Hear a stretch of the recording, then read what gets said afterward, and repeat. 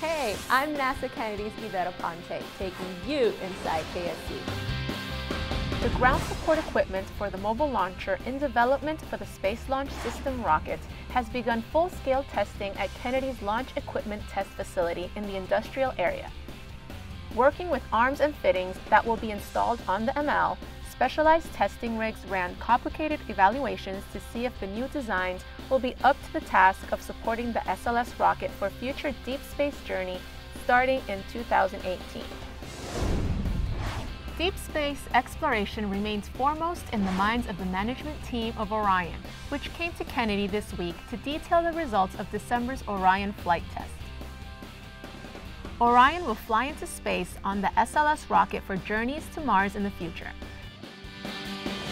And remember, Spaceport Magazine digs deeper inside KSC.